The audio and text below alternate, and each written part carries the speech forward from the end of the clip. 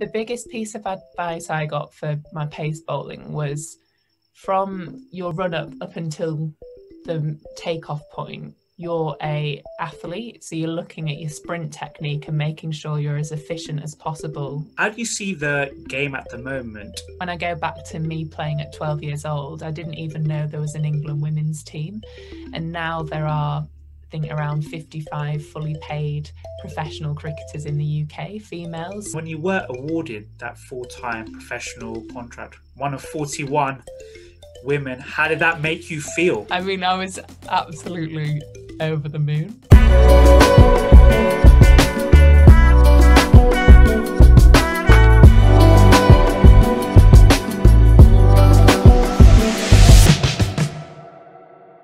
The Cricket Life Stories with me, Neel Khagram. Today we're joined by Phoebe Graham. Phoebe, how's things going? I'm very well, thank you. How are you doing? Yeah, not bad, not bad. Season's around the corner. Looking forward to it. Yeah, can't wait. Yeah, so April we start, but we're in training at the moment 3 times a week, which is great. Exciting time. So let's take it all the way back with yourself. So you're born in Yorkshire. Tell us your earliest memories of the sport, how you fell in love with it, and yeah, your earliest memories, how you got into it.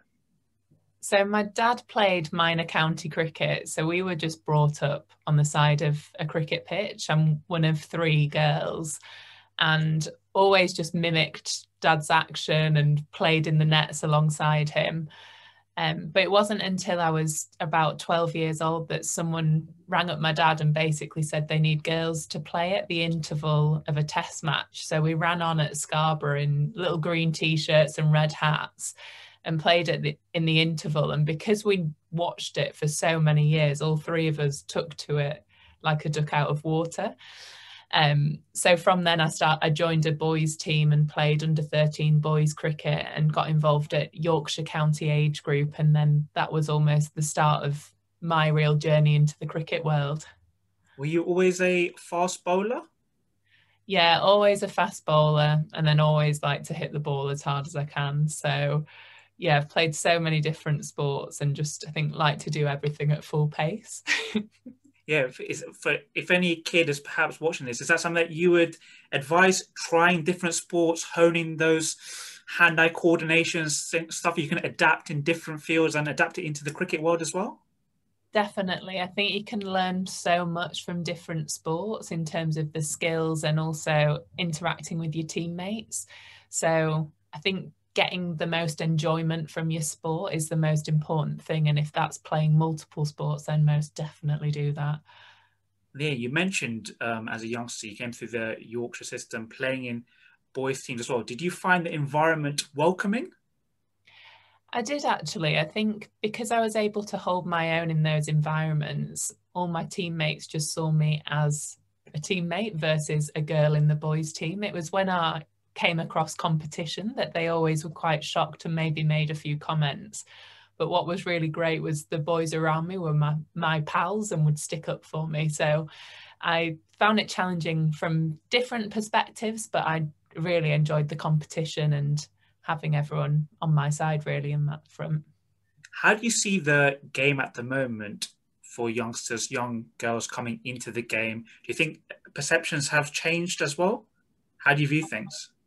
I think that there's so many opportunities for youngsters, young girls and young boys in the game at the moment. I think when I go back to me playing at 12 years old, I didn't even know there was an England women's team. And now there are, I think, around 55 fully paid professional cricketers in the UK, females. So there's such a great career path for any girls that are wanting to play for England or wanting to play professionally now, which is just something that never existed when I was younger. So I think just that in itself should give people inspiration to keep playing and training as hard as they can. And then you represented Yorkshire women. You also played for Notts as well, am I correct in saying? I've played for a few counties. So I've played for Notts, Yorkshire, Devon and Berkshire. So I've always played cricket wherever my career or university has taken me. So because like I said before, cricket wasn't a career until this year for me.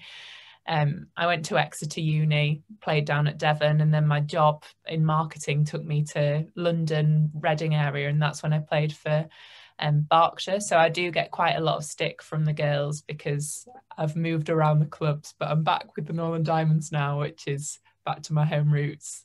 Yeah, talk us through that period. You obviously went into academia, you took the corporate job route. Was it purely because the women's game, obviously now there's the funding, but a few years ago perhaps there wasn't. Was that the kind of how the path went for you? Yeah, definitely. I think at the time, the way that you got into the England or England Academy team was through performing at this place called Junior Super Fours, which was the top 52 under 19s in the country. So I was always part of Super Fours, but never progressed to the next step. So when it was university choice, I chose somewhere that I could still play cricket, but put my career and academia first. So that's when I went to Exeter and felt like almost my career in cricket was over at that point because no one past 19 really got selected for England Academy. And then from there, it was just playing cricket for pure enjoyment. So playing county cricket, which is a good standard representative, but it wasn't paid at the time. So it was just playing for enjoyment. And then from there, my marketing career took me to Reading and then London. So I played for the counties in those areas. So yeah, I just always got in touch with people through cricket, which is always a good start when you're a young kid to figure out who to chat to get to the next step. But yeah, my career from a business perspective had to come first because there was no other way to do it really. Talk us through how the Northern Diamonds. You initially got a trial while still working. I think you're working at Sky, if I'm correct in saying. Yeah. Talk us through the moment in your life, how it all changed for you. That trial, how did it all come about for a start? Well, I was training down south and then the pandemic hit. So my tenancy finished in London and it brought me back to my family home in Yorkshire. And with the new regional cricket set out, there's 8 regional teams. So I was trying for a team down south, but because I was up north and my sister was getting married and all the rest of it, it felt right to stay up north for the summer. So again, spoke to some of the coaches and they said, well, you can trial through playing for Yorkshire County in the 2 trial games. And I took, I think, 4 wickets in those 2 games and showed my potential and got picked for the Northern Diamonds. And then from there on, it was just taking each game after game and letting people know that I wanted a professional contract, but the performances had to come alongside it. So yeah, it was quite a strange summer because I didn't expect to be in Yorkshire. I didn't expect to be playing here, but I just took every opportunity that was in front of me rather than maybe the year plan that I had prior to COVID. How did you find that initial balance whilst you're in that trial phase, balancing full-time work alongside kind of fulfill this dream as well? Quite challenging. I think the bit that I've probably always struggled with is where to put my focus in terms of focusing energy on work and then focusing energy on cricket and being able to switch on and off between those environments. So often I drive to cricket straight after a Zoom call and meeting and have a million things going around my brain in terms of what actions I need to do, who I need to email, all those different things that come with working life and jobs. So it was just being really clear with myself that cricket was my priority and how I could try and facilitate around that. And training in the morning, training later at night. So it was a balancing act, and that's something that I'm really enjoying at the moment, is just being able to dedicate my time fully to being the best possible athlete. And then when you were awarded that full-time professional contract, one of 41 women, how did that make you feel? Talk us through that moment when you heard the news. I mean, I was absolutely over the moon, a little bit speechless really in terms of, yeah, I was just so pleased. I think it was a dream that I didn't realize that I had or that I wanted. And so, yeah, definitely had no regrets in taking it. I think the biggest tension was leaving the stability of a full-time job that gives you a career ladder and is very safe in that perspective, whereas the cricket contract's a year long. It's all dependent on your season's performance, and then you've got to just take day by day rather than thinking too far in advance. So yeah, I was absolutely chuffed. I've just had to put myself in a very different headspace now, becoming a professional athlete. And how was it also performing and playing in the Rachel Hayhow Flint Trophy final as well? Oh, it was absolutely On brilliant. TV, Yeah, your colleague, your Sky colleagues must have been watching as well eagerly. How was yeah, that moment? it was really good. You know, it was such a shame that we weren't able to have any fans in the stadium. And it's not fans as in getting thousands in, but even just having my mum and sisters coming to watch. Because even when you play local cricket, your closest friends and family often pop down and watch you. So yeah, it was a very surreal experience, but it was absolutely brilliant. And I think we played in quite a lot of big stadiums. So we played at Headingley, we'd played at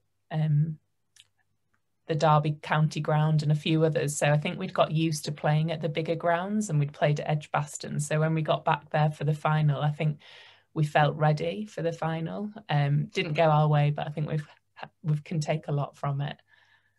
And do you have international aspirations, or is it just a case that you wanted to take game by game, season by season as it comes? I've definitely got international aspirations, but I am just trying to take it game by game. I'd love cricket to allow me to travel, play overseas, season in Australia. But yeah, I'm just trying to take it game by game because I think that's when I get my best performances. And what's the greatest difference as a professional now? The extra coaches, the training involved. Can you just talk us through it for those that may not know the inside details? Definitely. So the biggest shift has been the structures that the ECB have put in place that were never there before for female cricketers. So we've got batting coaches, bowling coaches, nutritionists, physios, sports psychologists, and got access to all the different areas that a professional athlete should have access to make you the best possible physical athlete. So it's really, really great from that perspective because you're working on how your strength can come into your bowling, how you can mentally think differently so that you perform your best when you're bowling or you're batting. And you've got these different resources to tap into to become the best possible athlete. And before, if I was thinking maybe 2 years ago, I want to get into the England academy or the England team, that structure wouldn't have been there. So it would have been by going down and having a net on my own and talking to these different people. Whereas now there's structures in place so that the first team have access to that, the academy have access to that, and there's teams from grassroots that feed into it as well in the county structure. So it's much clearer in the women's game than it ever used to be.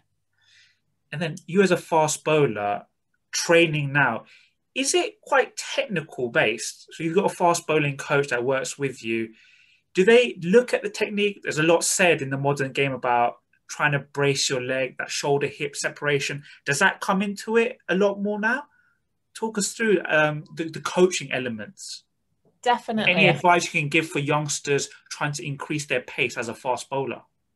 I think the biggest piece of advice I got for my pace bowling was from your run up until the takeoff point, you're a athlete. So you're looking at your sprint technique and making sure you're as efficient as possible in using your levers. So I used to run in like this, whereas actually, so my arms going side to side rather than thinking forward and back and running in like an athlete and all your efficiency and energy going towards the target. I think as well with bowling, there's so many different areas that you can focus on, like your front arm, your hip alignment, bracing your front leg, driving your back leg through, that you can overcomplicate it as well. So we try and focus on one thing per session so that it doesn't overcomplicate it, and then just fine tuning that throughout the winter. I found that really useful. But yeah, watching how the likes of Stuart Broad and your Shrubsole run in at the crease and attack the crease, and you can take things from their action as well. But yeah, there's so much you can work on, and that's why I think just being really focused on what you want to work on is the best advice as well. And talk us again through the preseason work you do in the gym and how that then differs when you actually get into a season, because there's so many games, it almost seems like a conveyor belt. So how do you fit in kind of topping up your fitness during the summer and the hard work you've put in to date during this winter period as well? So with the summer, what we'll take into consideration is how many overs we've bowled on the weekend or throughout the week, and then alongside a lot of explosive work. So you're on your feet a lot with cricket anyway, so you don't want to be working in the aerobic zone. So going for, say, a 7-8K run and being on your feet for another hour and a half, 2 hours, what you want to be thinking about is how to max out your capacity and working on explosive movements. So it might be a 20-minute shuttle run to reach those high speeds and reach your anaerobic zone. So I think that's really important for cricket because you are spending a lot of time on your feet. So your rest days or your days in between, not doing too heavy workloads, and just making it as sharp and short as possible. And then just to end on, if a youngster came up to you and said, "It's one nugget of advice that you could give to them," what would it be? It would be keep enjoying it. I think if you enjoy your game, you'll go a long way because you'll keep playing it and believe in your own ability. Perfect. Phoebe, thank you very much for your time today. Really appreciate it. And all the best for the season ahead. Thank Great. Thank you very much. Cheers. So Neel Khagram, Cricket Life Stories, Phoebe Graham. Thank you.